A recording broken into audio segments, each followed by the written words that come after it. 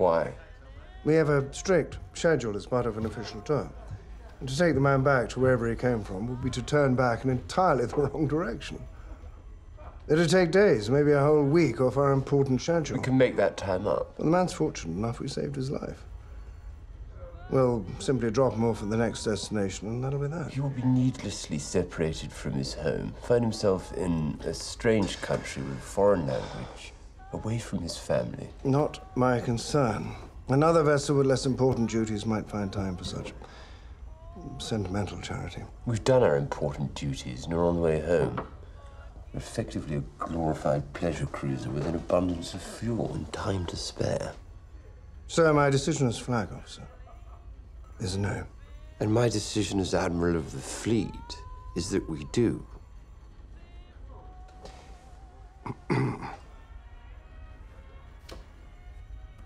There is only one person in command of a vessel.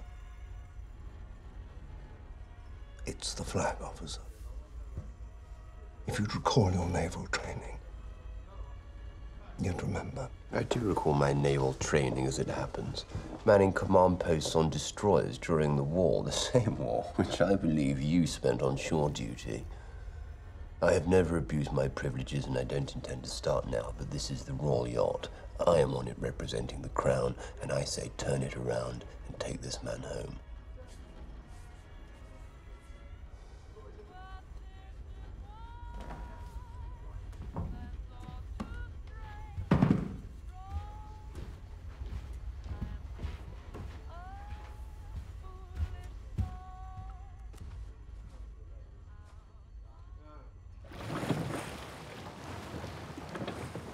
My dear friends, after 20 eventful weeks at sea, visiting 5 continents and covering many thousands of miles, I'm happy to report that we saved our greatest adventure for last.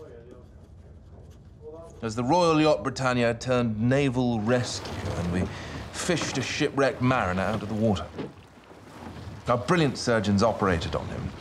Then we went out of our way to return him to his home, his family, and his people.